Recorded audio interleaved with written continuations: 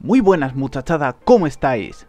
Mucha gente en todos los juegos deportivos quieren conseguir dinero de una forma sencilla para poder comprar a los mejores jugadores.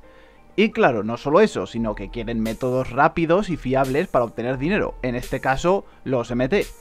Bueno, pues yo voy a aportar mi granito de arena y voy a comenzar una serie en mi canal en la cual subiré episodios donde os voy a explicar métodos que utilizo para conseguir unos MT extras.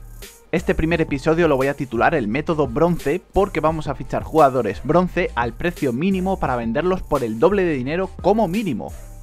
Antes de comenzar os tengo que contar unas cosillas.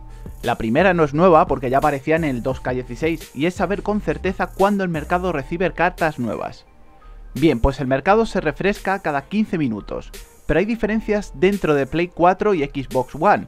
Para la gente que juega en la Play 4 se refresca en 15 minutos exactos de reloj, es decir, si el mercado recibe cartas nuevas a las 2, recibirá cartas nuevas a las 2 y cuarto, 2 y media, 3 menos cuarto, 3 y así cada cuarto de hora.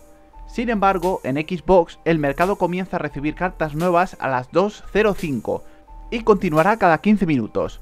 A las 2 y 20, 2:35, 2:50, 3:05 y así sucesivamente. Es muy importante saber esto para poder aprovecharnos al máximo y así conseguir todas las cartas que podamos al momento. Una vez que sabemos esto, otra cosa importante que resulta muy útil es tener una muy buena conexión a internet, porque hay mucha gente igual que tú que va a ir a por los bronces. Así que si tenéis una buena conexión, pues mucho mejor, ya que tendréis la oportunidad de cazar un mayor número de cartas. Explicado lo básico, lo que tenemos que hacer es sencillo. Vamos al apartado de buscar subasta y vamos a poner en compra directa mínima 500 MT y en compra directa máxima 550 MT y vamos a darle a estar. Hasta que el mercado no reciba cartas nuevas, lo que os vais a encontrar serán jugadores plata muy baratos como son Marvin Williams, Gary Harris y Chris Middleton, pero esos jugadores no nos interesan. También puede ser que no haya nada en el mercado en este momento, así que esperamos hasta que haya cartas nuevas.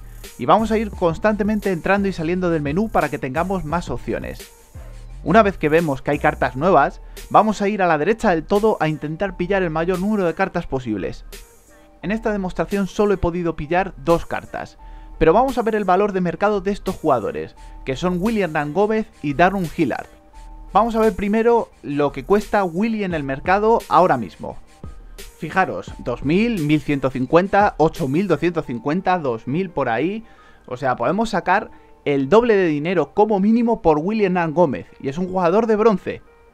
Vamos a buscar también ahora a Darren Hillard. ¿Qué valor tiene en el mercado? Vamos a buscarlo aquí rápidamente.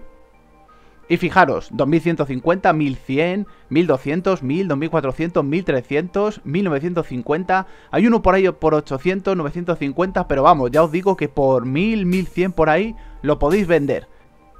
En fin, que como veis podemos sacar el doble de dinero por un jugador de bronce, pero también es cierto que para poder tener éxito hay que estar atentos y tener un poco de suerte también. No es necesario que tengamos que estar mirando la pantalla durante 15 minutos para que vayamos a fichar cada vez.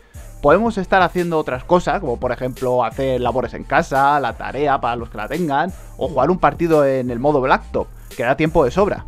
El caso es aprovechar el tiempo al máximo en todos los sentidos. Espero que os sea de utilidad este método, comentad lo que queráis, si tenéis dudas o queréis compartir vuestra experiencia, pues la verdad es que sería perfecto.